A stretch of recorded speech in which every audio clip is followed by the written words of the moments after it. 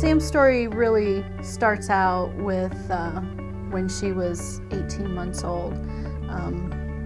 That was the first time we heard the word Crohn's disease. At that time, she lost about 2/3 of her body weight before we actually found out what was wrong with her. Over the years, we were in and out of hospitals, doctor's offices, lots of prayer.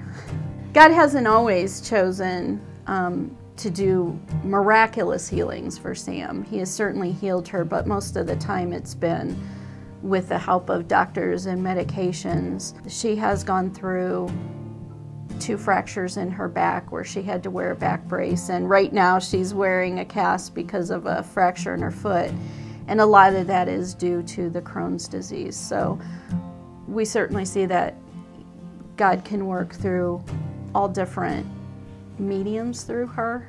But then just last year, we really had something going on with her where we had to go to the emergency room. And after 12 hours there, we found out that she was in fact having another flare-up, but the problem this time was what we felt was the inevitable, which was surgery.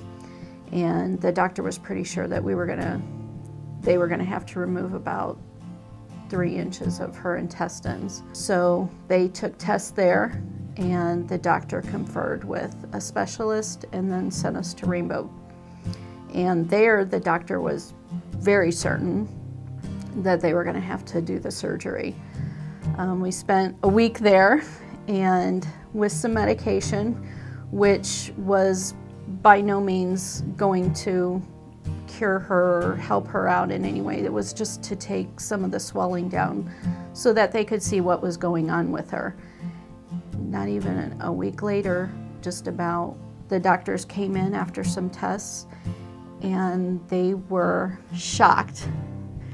I've never seen doctors with a shocked look on their face before, but they had no answers. They said that she was cured, and that there was no they had no explanation for anything. They were certain that it was a blockage, and she was going to need surgery.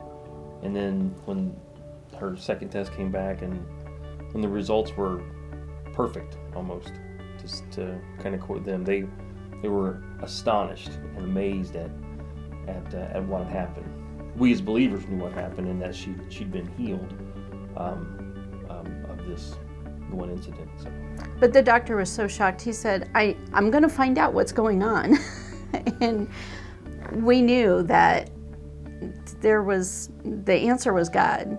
There was lots of prayers that went up, and this was an actual miracle, an actual healing. And she's certainly not healed of Crohn's, and at some point she may need surgery. I'm very thankful that God healed me, and I know He has big plans for me because I'll be going on a mission trip this summer to Nicaragua.